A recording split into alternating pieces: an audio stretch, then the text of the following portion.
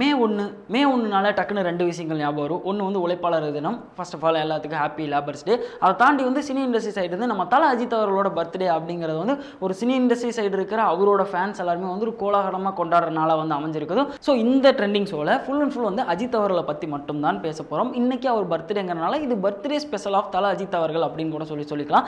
ஆரம்ப கட்டத்தில் தல அஜித் அவர்கள் வந்து சினி இண்டஸ்ட்ரிக்குள்ளார தான் டைரக்டாக நுழைஞ்சார் அப்படின்னு கேட்டால் கிடையவே கிடையாது. அவரோட ஆசையானது வந்து ஒரு ஃபுல் டைம் ரேசராக இருக்கணும் அப்படிங்கிறதா. ப்ளஸ் ஒரு ரேசராக இருக்கிறங்கிறதை தாண்டி தன்னோட முயற்சியால் வீட்டிலிருந்து எந்த ஒரு எதிர்பார்ப்புமே இல்லாமல் நம்மளே வந்து நம்மளோட இதில் வந்து முன்னாடி வரணும் அப்படிங்கிற ஒரு தன்னம்பிக்கையோட தான் வந்து அவர் அந்த ரேசிங் இதற்குள்ளாரே வந்து வந்தார். அந்த டைமில் பணம் நிறையா தேவைப்பட்டதுனால ரேசிங்காக கூட இருந்தவர் வந்து நீங்கள் ரொம்ப அழகாக இருக்கீங்க, மாடலிங் ட்ரை பண்ணலாமே அப்படின்னு சொன்னப்போ தான் வந்து மாடலிங் ஃபீல்டில் வந்து ட்ரை பண்ணியிருக்கிறாரு. அவர் நினச்ச மாதிரியே வந்து மாடலிங் ஃபீல்ட்லையுமே வந்து அவர் வந்து ஏர்ன் பண்ணியிருக்கிறாரு. ஸோ அப்படி ஏர்ன் பண்ணதை வச்சு வந்து அவர் ஆசைப்பட்ட மாதிரியான அந்த ரேசிங் இதுக்குள்ளாரே வந்து யூஸ் பண்ணிட்டு இருந்திருக்கிறாரு. ஸோ இப்படி அந்த மாடலிங்கில் சம்பாரிச்ச காசு எல்லாத்தையுமே வந்து ரேசிங்குள்ளார போட்டு அவருக்கு பிடிச்ச மாதிரியான லைஃப் ஸ்டைலை வந்து வாழ்ந்துட்டு இருந்தாரு. இதுக்கடையில் வந்து திடீர்னு ஒரு பட வாய்ப்பு வந்தது. சரி இதுலேயே ட்ரை பண்ணலாமே அப்படின்னு சொல்லி நினைச்சுதான் வந்து சினி இண்டஸ்ட்ரிக்குள்ளாரே வந்து கால் எடுத்து வைக்கிறாரு. ஸோ அப்படி சினி இண்டஸ்ட்ரிக்குள்ளார வந்தவர் ஒரு 2-3 படங்கள் வந்து பண்ணாரு. நிறைய ஃபீட்பேக்ஸ் வந்து வந்துருந்துச்சு. பாசிட்டிவாகவும் வந்துருச்சு, நெகட்டிவாகவும் வந்துருந்துச்சு. நெகட்டிவாக என்ன சொல்லியிருந்தாங்கன்னா வந்து நீங்கள் அழகாக இருக்கிறீங்க, ஸ்க்ரீனில் பார்க்கறதுக்கு ரொம்ப நல்லா இருக்கிறீங்க அப்படின்னு சொல்லி வந்து சொல்லியிருந்தாங்க. ஆனால் நீங்கள் இன்னும் கொஞ்சம் வந்து பெர்ஃபார்மன்ஸ் லெவலில் வந்து இம்ப்ரூவ் பண்ணலாமே அப்படின்னு சொல்லி வந்து கிரிட்டிசம் பண்ணியிருக்காங்க. அதை தாண்டி வந்து அவரோட அந்த தமிழ் ஸ்லாங்கு, டைலாக் டெலிவரி எல்லாத்தையுமே வந்து அந்த டைம்லேயே வந்து கிரிட்டிசம் பண்ணியிருக்காங்க. So first of all Ajith அவர்களோட ஒரே ஒரு மைண்ட் செட் என்னன்னா, அவரால் ஒரு விஷயம் பண்ண முடியாது இல்லை பண்ண முடியுமா அப்படின்னு சொல்லி கேட்கும்போது வந்து நேச்சுரலாகவே அவர் என்ன பண்ணுவார்னா அந்த விஷயத்தை வந்து பண்ணி காமிப்பார். அதுதான் வந்து அவரோட குணமாகவே இருந்திருக்குது. ஸோ இந்த மாதிரி வந்து கிரிட்டிசம் பண்ணும்போது வந்து கண்டிப்பாக இதையும் நான் வந்து பிரேக் பண்ணி காட்டுறேன் அப்படின்னு சொல்லி அடுத்தடுத்த படங்களை வந்து ரெக்டிஃபை பண்ணிட்டே வந்துட்டு இருந்தாரு. ஸோ அப்படி கொஞ்சம் கொஞ்சமாக வந்து ரெக்டிஃபை பண்ணிட்டே வந்தவர் இப்போ அவர் பேசுகிற அந்த தமிழ் டைலாக் டெலிவரிக்கு தனி ஃபேன் பேஸே வச்சிருக்கிறாரு. ஸோ ஸ்டார்டிங்கில் அஜித் அவர்கள் வந்து அவர் ஒரு ரேசர் ஆகணும் அப்படிங்கிற ஒரு எண்ணத்தோடு தான் இருந்தார். மாடலிங் மூலிமா வந்து வர காசை வச்சுட்டு வந்து ரேசிங்கையும் வந்து பார்த்துட்டு இருந்தார். எப்படியோ அப்படி இப்படின்னு சொல்லி சினிமாக்குள்ளார வந்தார். ஆனால் சினிமா வந்து அவரை நீ இங்கே தாண்டா இருக்கணும், நீ இதுக்காக தான் வந்து பிறந்திருக்கிறேன்னு சொல்லி வலுக்கட்டாயமாக உள்ளே இழுத்து போட்டு அவரை இப்போ இந்த ஒரு மிகப்பெரிய இடத்துக்கு வந்து கொண்டு வந்திருக்குது. அப்படி அந்த டைமில் ஒரு 2-3 படங்கள்லாம் பண்ணதுக்கு அப்புறமா ஃபுல் டைம் ஃபோக்கஸாக வந்து இனிமேல் சினிமாவே வந்து பார்க்கலாம் அப்படின்னு சொல்லி இறங்கி கிட்டத்தட்ட ஒரு நாளைக்கு 20 கம்பெனிகளுக்கு மேலே வந்து ஏறி இறங்கி ஃபோட்டோஸ் கொடுக்குறது, ஆல்பம் கொடுக்குறது, போர்ட்ஃபோலியோ கொடுக்குறது, அந்த மாதிரிலாம் வந்து பண்ணியிருக்காரு. இன்ஃபேக்ட் வந்து ஏதாச்சும் ஒரு கம்பெனியில் வந்து கமிட் ஆயிட்டாருன்னா ஒரு சில காரணங்களால அந்த படத்தோட ப்ரொடக்ஷன் ஹவுஸ்லேயே வந்து தங்கியிருப்பார். ஸோ இந்த மாதிரி விஷயங்கள்லாம் அந்த டைமில் அவருக்கு சம்மந்தப்பட்டவங்களை நம்ம ரீசெண்டாக இன்டர்வியூ எடுத்தப்போ வந்து அவங்களே வந்து சொல்லியிருக்கிறாங்க. ஸோ இது மட்டுமே இல்லாமல் அந்த டைம்லேயே வந்து நிறைய கஷ்டங்களை தாண்டி தான் வந்து மேலே வந்திருக்கிறாரு. சொல்லப்போனால் வந்து அந்த டைமில் அவருக்கு ஒரு மேனேஜர் கிடையாது, ஒரு டீம் கிடையாது. யாராச்சும் ஏதாச்சும் ஒரு சினிமாவை பற்றி பேசும்போது இதுதான் சினிமாவா அப்படின்னு சொல்லிட்டு வந்து அந்த இடத்துல வந்து போய் பார்க்கும்போது அது அப்படியே வந்து ஆப்போசிட்டாக இருந்தது. ஸோ எந்த திசையில் வந்து போகணும், எந்த மாதிரியான படங்கள் பண்ணணும், இன்ஃபேக்ட் சொல்ல போனால் வந்து ஒரு படம் பண்ணும்போது எவ்வளோ சம்பளம் கேட்கணும், அந்த மாதிரியான எந்த ஒரு விஷயமே வந்து தெரியாமல் அப்போ இருந்தே வந்து கொஞ்சம் கொஞ்சமாக வந்து அவரே வந்து மோல்ட் பண்ணிட்டு அந்த டைம்ல இருந்து ஒவ்வொரு விஷயமும் வந்து கற்றுக்கிட்டு தான் வந்து வந்திருக்கிறாரு. இன்ஃபேக்ட் நடிப்பில் மட்டும் வந்து ஃபுல் இன்ட்ரெஸ்டோட ஃபுல் ஆர்வத்தோட வந்து இறங்கி வேலை பார்க்காம இந்த இதில் கூட வந்து அவரே வந்து மோல்ட் பண்ணிட்டே வந்திருக்கிறாரு. ஸோ அப்படி இருக்கும்போது வந்து அந்த டைமில் யாராச்சும் ஏதாச்சும் சொன்னாலோ இல்லை ஏதாச்சும் ஒரு விஷயங்கள் வந்து பண்ணும்போது அப்படியே வந்து அவங்கள நம்புவார். அது மூலிமா வந்து பல அவமானங்கள், பல ஏமாற்றங்கள், பல தோல்விகளை வந்து அந்த டைமில் சந்திச்சிருந்திருக்கிறாரு. ஸோ அப்படி அவர் போயிட்டு இருந்த டைமில் எல்லா படங்களும் வந்து சுமாராக வந்து போயிட்டு இருந்தப்ப 1995 தான் வந்து ஒரு பிளாக் பஸ்டர் ஹிட், ஒரு மிகப்பெரிய பிரேக் கிடைச்ச படம் ஆசை. நம்ம மணிரத்னம் சாரோட ப்ரொடக்ஷன் வந்து வெளிவந்த படம். அந்த படத்தில் அவரோட பர்ஃபார்மன்ஸ் வந்து நிறைய பேர் வந்து பாராட்டியிருந்தாங்க. ஆனால் ஃபுல் கிரெடிட்ஸ் வந்து அந்த டைமில் அவருக்கு போய் சேரல. அதுக்கு மிக முக்கிய காரணமானது அவரோட வாய்ஸில் வந்து படத்தில் வந்து பேசலை. அந்த டைமில் அவர் கூட இருந்தவங்க சொல்கிற ஒரு விஷயம் என்னன்னா, இனிமேல் வந்து எந்த ஒரு படம் பண்ணாலுமே வந்து அந்த டைரக்டர் கிட்ட என்னோட வாய்ஸில் வந்து படம் பண்ணினால் மட்டுமே நான் படத்தை வந்து பண்ணுவேன், இல்லைனா வந்து நான் படம் பண்ணலை அப்படிங்கிற ஒரு முடிவு எடுத்ததாகவும். ஸோ அந்த டைமில் அப்படி ஒரு முடிவு எடுத்ததுக்கு அப்புறமா அவர் பண்ண எல்லா படங்களுக்குமே வந்து அவரோட வாய்ஸில் தான் வந்து பேசிட்டு இருந்தார். இன்ஃபேக்ட் சொல்ல போனால் 1996 திரும்பவும் வந்து ஒரு black Bastar hit national award கொடுத்துருக்குது. காதல் கோட்டை அப்படிங்கிற படத்து மூலிமா பெஸ்ட் பர்ஃபார்மன்ஸ் பண்ணி அவரோட வாய்ஸ்லேயே வந்து பேசி அந்த படத்துக்கு வந்து நேஷனல் அவார்டும் வந்து கிடைச்சிருக்குது. ஸோ இப்போ வரைக்கும் அஜித் அவர்களோட கெரியரில் ஒன் ஆஃப் தி பெஸ்ட் ஃபிலிம்ல இந்த படமும் வந்து இப்போ வரைக்கும் பேசப்பட்டுட்டு தான் இருக்குது. ஸோ அப்படி சினிமா கெரியருக்குள்ளார வரும்போது வந்து அவருக்கு வெற்றி தோல்வின்னு கிடைச்சிட்டு இருந்த டைம் இந்த 1995-96 டைம்ல வந்து ஒரு மிகப்பெரிய வெற்றி வந்து கிடைச்சது.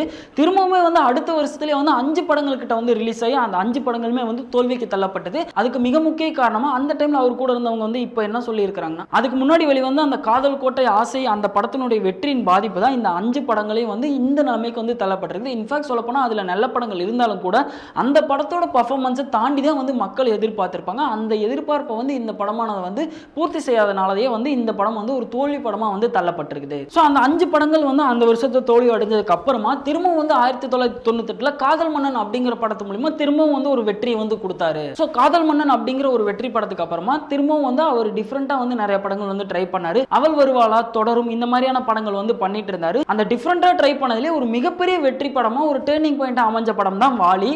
ஏன் இந்த வாலி படமானது அந்த டைமில் வந்து ஒரு மிகப்பெரிய ஹிட்டு, மிகப்பெரிய டேர்னிங் பாயிண்ட்டாக அமைஞ்சதுன்னு சொல்கிறோம்னா, அந்த டைமில் எல்லாருமே வந்து திரும்பி பார்க்க வச்சது அஜித் அவர்கள் வந்து இந்த அளவுக்கு வந்து பர்ஃபார்ம் பண்ணுவாரா வில்லத்தனமா அப்படின்னு சொல்லி வந்து எல்லாத்தையுமே வந்து கவர்ந்த படமாக வந்து அந்த டைமில் வந்து இந்த படமானது அமைஞ்சிருந்துச்சு. ஸோ அந்த வாலி அப்படிங்கிற படத்துக்கு அப்புறமா தான் வந்து ஒரு ஆக்ஷன் ஹீரோவாக வந்து கால் எடுத்து வைக்கிறாரு. அந்த டைமில் பண்ண படம் தான் வந்து அமர்கலம். ஆக்ஷன் ஹீரோவாக வந்து மாறினதுக்கு அப்புறமா வந்து ஒரு மிகப்பெரிய வெற்றியாக வந்து தீனா படம் வந்து கொடுக்குறாரு. அந்த டைம்ல இருந்து அவருக்கு ஃபேன் பேஸ் வந்து மலமலன்னு ஏற ஆரம்பிச்சது. இதுக்கிடையே வந்து சிட்டிசன், முகவரி இந்த மாதிரியான படங்கள்லயும் வந்து அவரோட பர்ஃபார்மன்ஸ் லெவல்ல தூக்கி சாப்பிட்டு போயிட்டு இருந்தாரு. ஸோ அதுக்கு முன்னாடி வரைக்கும் ஒரு ஏற்றம் தாழ்வுன்னு இருந்தவர் அந்த மாதிரியான படங்கள் ரிலீஸ் ஆனதுக்கு அப்புறமா ஏற்றம் அப்படிங்கிறதுல முழுசா வந்து ஒரு கால் எடுத்து வச்சாரு.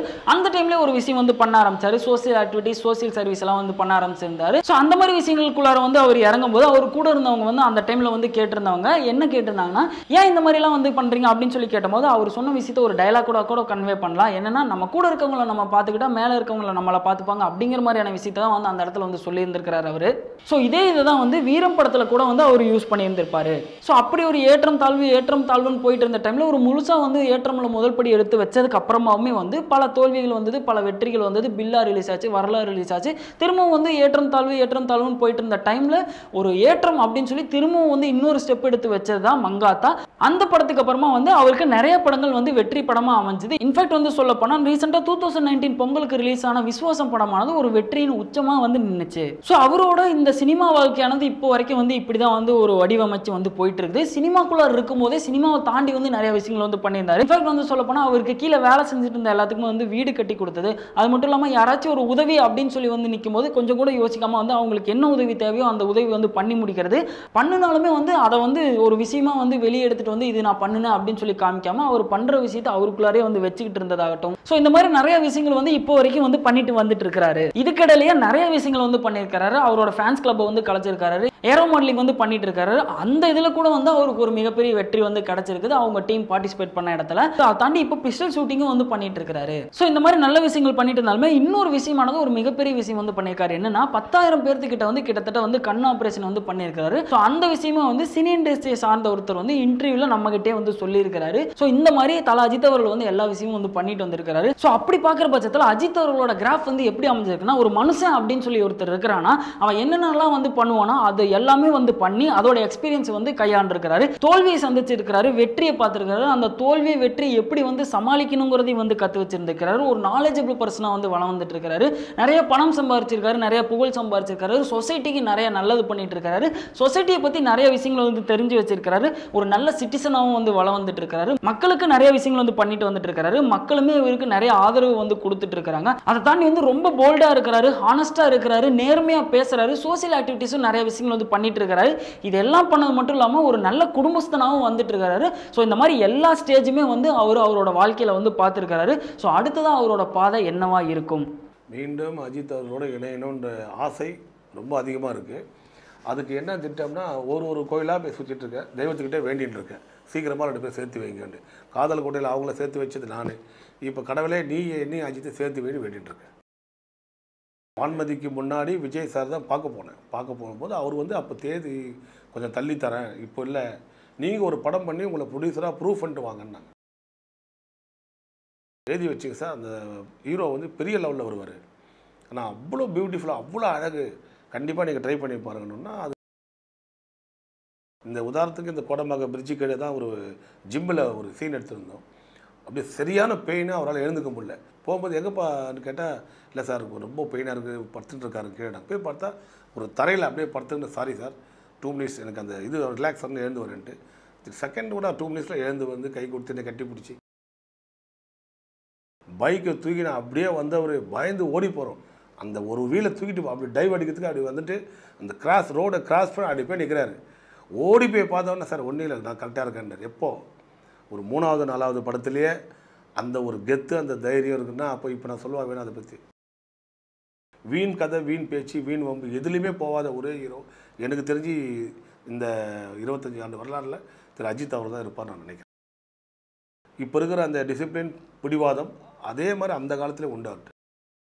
பட் அவர் எங்களோட பழகும்போது சபரிமலை கோயிலுக்கு எங்களோட வந்திருக்காங்க. நான் தான் கோயிலெலாம் கூட்டு போவேன். அந்த மாதிரி ஒரு நல்ல ஒரு அன்பாக ஆசையாக பழகின ஒரு ஹீரோ தான் அவர் எங்கள்கிட்ட. கடைசி கிளைமேக்ஸில் சேர்த்து வைத்தால் நான் படத்தை எடுக்கிறேன் என்று கூறியது ரொம்ப சந்தோஷமாக இருக்குது. லேட்டஸ்ட் ட்ரெண்ட் செட் அந்த படம் தான் இன்றைக்கி விசுவாசம் பண்ணியிருக்கு.